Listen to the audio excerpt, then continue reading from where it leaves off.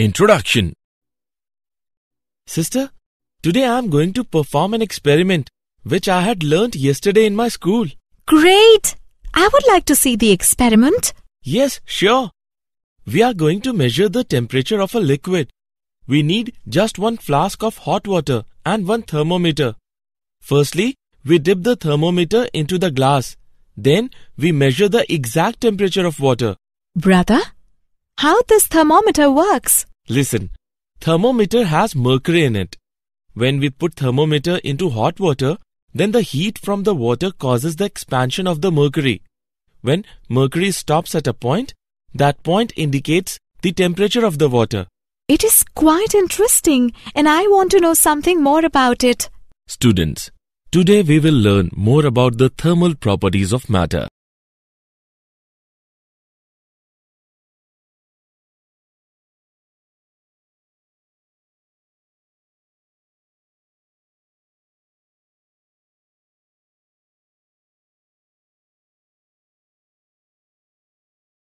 Objectives. At the end of this lesson, you will be able to define temperature and heat, measure temperature, analyze ideal gas equation and absolute temperature, calculate thermal expansion, evaluate specific heat capacity, define calorimetry, learn change of state, know about heat transfer, calculate thermal conductivity of a substance, define Newton's law of cooling.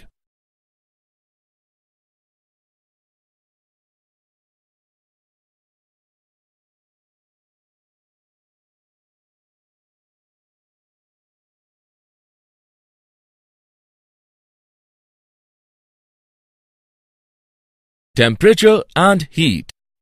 Temperature of a body is defined as degree of hotness or coldness of a body. Its SI unit is Kelvin and degree Celsius is a commonly used unit of temperature. Heat is a form of energy which gives us the sensation of warmth. Its SI unit is joule and other commonly used unit is calorie. 1 calorie is equal to 4.184 joule. Its dimensional formula is ml square T to the power minus.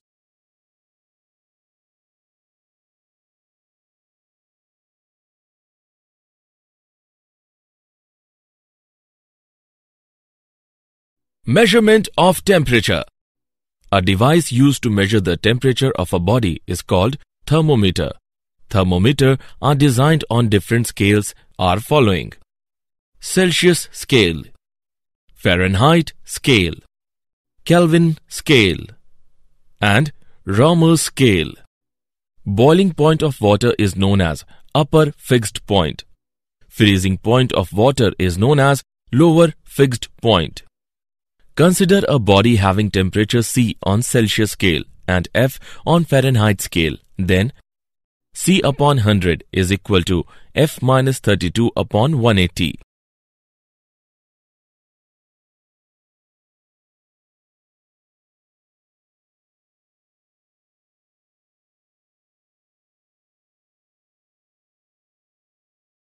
Example.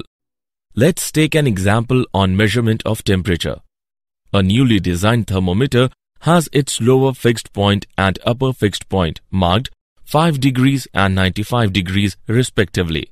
Compute the temperature on this scale corresponding to 50 degrees Celsius. Let's see the solution. Let theta be the temperature on the scale corresponding to 50 degrees Celsius. Then theta minus 5 upon 95 minus 5 is equal to C upon 100. On simplifying, we get theta minus 5 upon 90 is equal to 50 upon 100. Hence, theta is equal to 50 degrees. Thus, the required temperature on the scale of the designed thermometer is 50 degrees.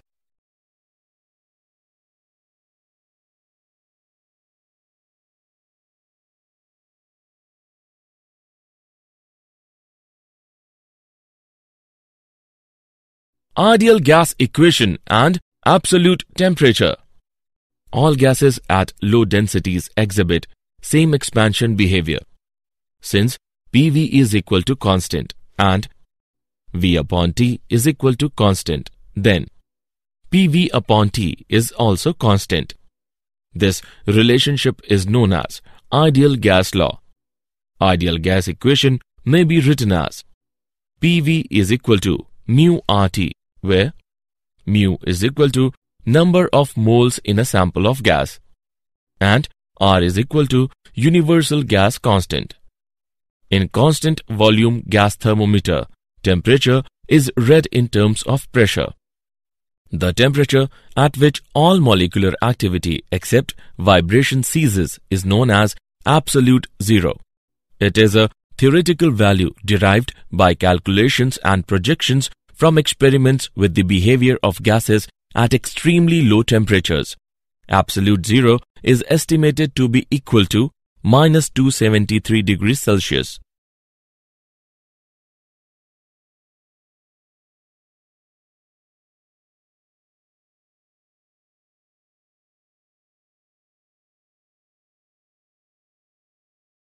Thermal expansion. Thermal expansion is defined as the process in which a substance expands on heating. Thermal expansion is of following types. Number 1. Linear expansion. In this type of expansion, substance expands in one dimension only, that is, in length. Number 2. Aerial expansion. In this type of expansion, substance expands in two dimensions, that is, in length and breadth. Number 3. Volumetric expansion. In this type of expansion, substance expands in three dimensions, that is, in length, breadth and height. Linear expansion. Consider a rod of length L, which is heated by a temperature delta T, and let its length become L dash. The change in length is directly proportional to the original length and change in temperature. It gives L dash minus L is directly proportional to L delta T, or L dash minus L is equal to alpha L delta T. Value of alpha is equal to L dash by L upon L delta T, where alpha is equal to coefficient of linear expansion. Coefficient of linear expansion of the material of a rod is defined as the change in its length per unit original length per unit rise or change in its temperature. Aerial expansion. Consider a plane of original surface area A at temperature T1. Let the area of the plane be A dash at temperature T2. It gives A dash minus A is directly proportional to A delta T, or A dash minus A is equal to beta A delta T. Value of beta is equal to A dash minus A upon A delta T, where beta is equal to coefficient of aerial expansion. Coefficient of aerial expansion is defined as the change in the area of the body per unit original area per unit rise or change in its temperature. Volumetric expansion. Consider a spherical body of original volume V at temperature T1. Let the volume of the body at temperature T2 be V dash. It gives V dash minus V is directly proportional to V delta T, or V dash minus V is equal to gamma V delta T. Value of gamma is equal to V dash minus V upon V delta T, where gamma is equal to coefficient of volumetric expansion. Coefficient of volumetric expansion is defined as the change in volume of a body per unit original volume per degree rise or change in its temperature.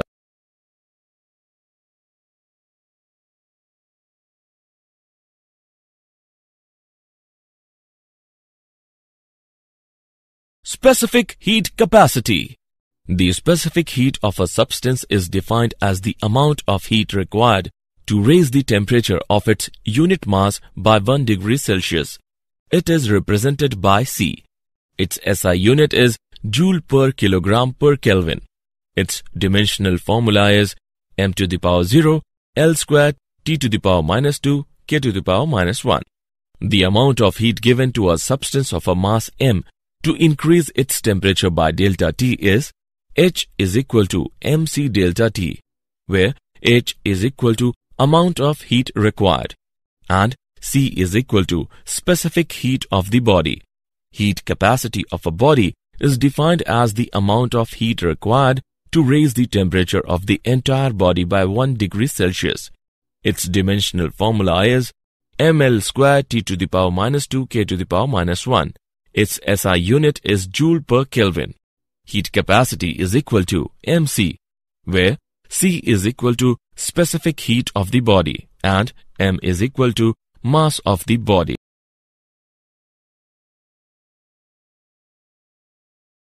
Calorimeter. The method in which a quantity of heat either absorbed or given up by a body is measured is known as calorimeter. Heat loss or gain is equal to ms theta, where m is equal to mass, s is equal to specific heat of the material, and theta is equal to change in temperature. Calorimeter is based on the principle of conservation of energy. It states that heat lost by the hot bodies is equal to heat gained by the cold bodies. The essential requirement for calorimeter are: no heat escapes out from the calorimeter, no chemical reactions takes place between the different substances taken,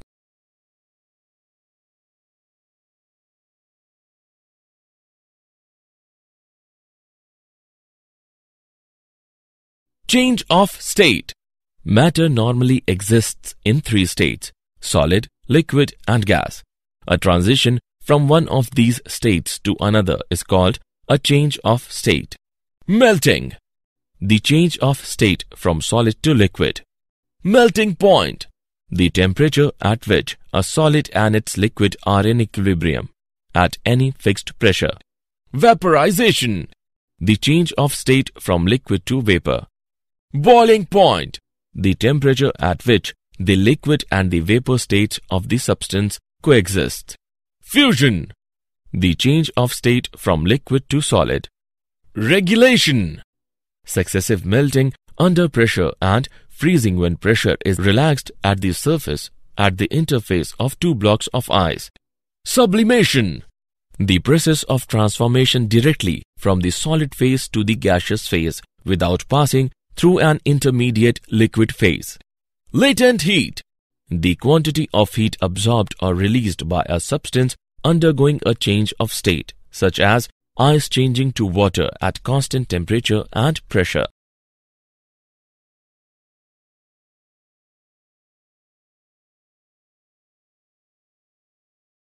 Heat transfer. Heat can be propagated in 3 ways. Number 1, by conduction. Number 2, by convection.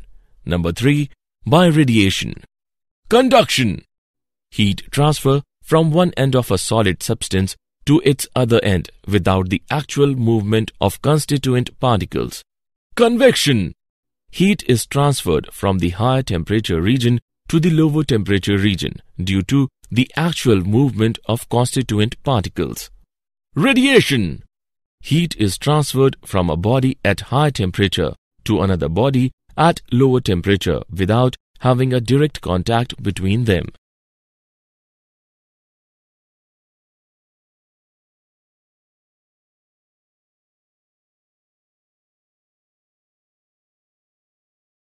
Thermal conductivity of a substance.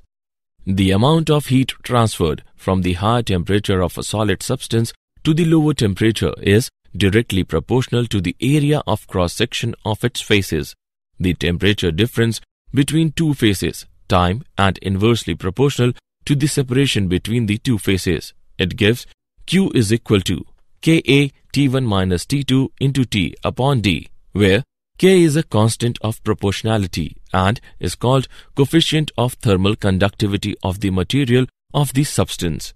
The coefficient of thermal conductivity of a substance may be defined as the amount of heat transferred from one phase of a unit cube of that substance to the opposite phase in unit time when these 2 phases are maintained at a unit temperature difference.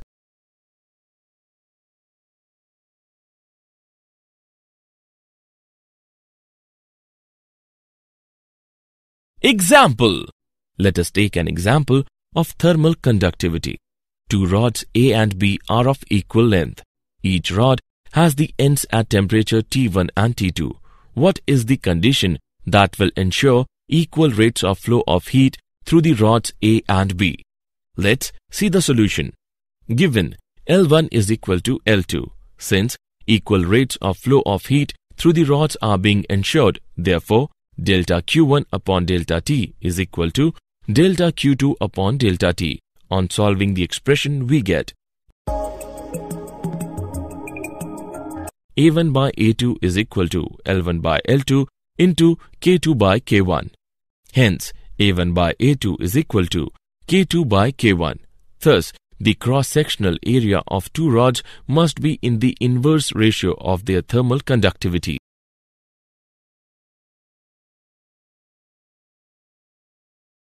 Newton's law of cooling. It states that the rate of cooling of a body is directly proportional to the difference of the temperature of the body and the surrounding. The rate of cooling is directly proportional to T minus T naught. This law is valid when the temperature difference is not too large. Let's see the proof. Consider a body at a temperature T surrounded by a temperature T naught. Then the amount of heat energy emitted by the body per second is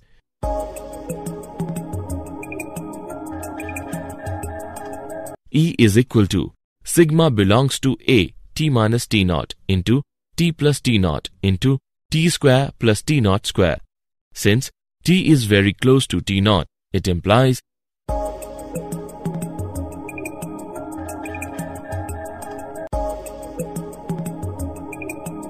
E is directly proportional to T minus T naught. Rate of cooling is directly proportional to T minus T naught. It proves Newton's law of cooling.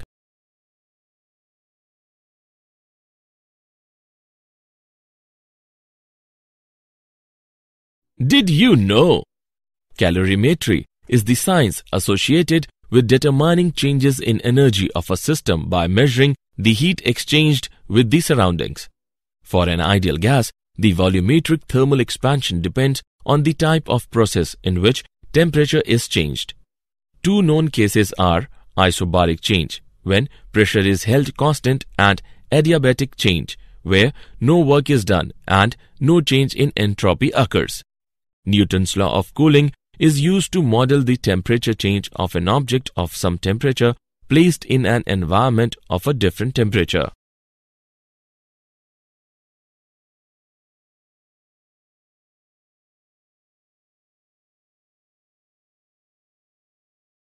Summary. Let us summarize what we have learned. A device used to measure the temperature of a body is called thermometer. Thermal expansion is defined as the process in which a substance expands on heating. Heat capacity of a body is defined as the amount of heat required to raise the temperature of the entire body by 1 degree Celsius. Calorimetry is based on the principle of conservation of energy, in which heat lost by the hot bodies is equal to the heat gained by the cold bodies. Transfer of heat by the collision among the molecules with their neighbor molecule is called conduction.